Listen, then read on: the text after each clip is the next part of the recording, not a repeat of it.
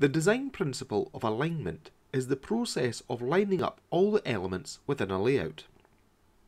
Without alignment, layouts appear rushed, unconsidered, and difficult to follow. Alignment creates structure to a layout and makes the content neat, organised, and easy to follow.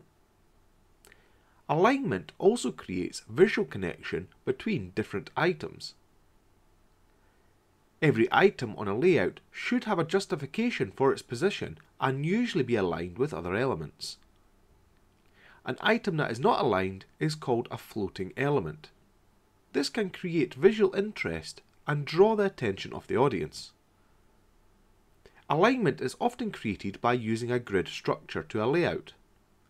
A designer can choose their own grid structure within a layout. Most DTP software will have grid structure and alignment tools, including grid and snap to grid options. Alignment is an essential principle for any effective layout.